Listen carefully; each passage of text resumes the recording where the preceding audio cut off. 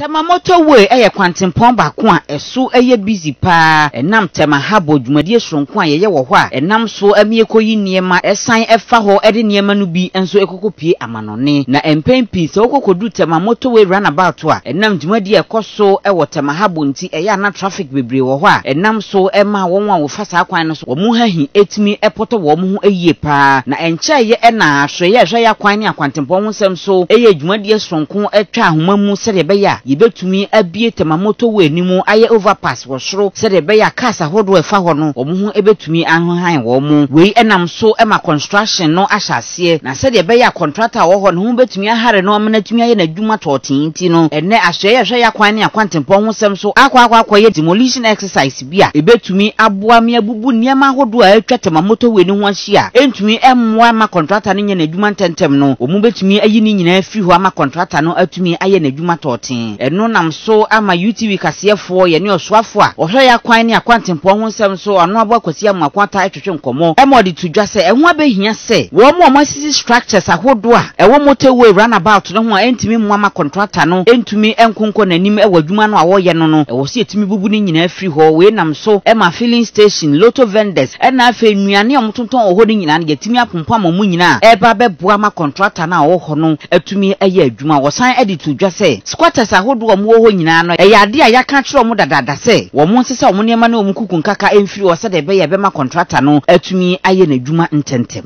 Ghana any Japanese government enkita hudie nti wonga ma yesika kakra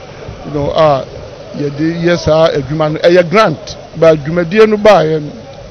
for the past 8 months ya bahasa no wonga bekasa emu fakase na ko ekabe 5 about 5%. na yesi krobia mensa wo nti wo ye dan a won ko edu ba bia ye ma obi interest nti bibia ehia wo man no nyina enkam na adwuma nso ese won de busumi aduonu ngotwe na wie from January won aye won de pepepe won so bedu ha January ampa January no won wa ha won machines nti won de won enfum ye na mom ye na won ye krom adwuma ene se ye de asasi funtum na bibia ni so no ama won no nkoso ye won adwuma se ni pass isisi won kwan no nya kwan nya adwuma na Ghana government amini wo ka ho bi no ene ye bebo saa eka no obi a oye bema no na ya kra no won san emra bio enye akokoro adwuma na ye o ye as much as ye pese ye ma obi a ho ton no unse ye ba bibia ekoso sabi obi enfa ne senka obi a wo mo obi enye no ne yepe na mom achichide pe ni moja dodo a obenya enu achi na UTV kasefo ye ne squatters anase womo ka ye abraye ye demolition exercise no bi atwetwe nkomo emo so ede omando di sem atudwa abibi kura ba ye kura ye se ye ba be ye kwan no kura ayi NDC time ye be ye kwan but o ma ye enti minister ba ye so mba me say asem papa ye momba ye omo ba ma ke dan no no mo nim se ka betumi afa free station nyina and so one redesign the plan no there say your free station be fa kakra bi amfa ne nyina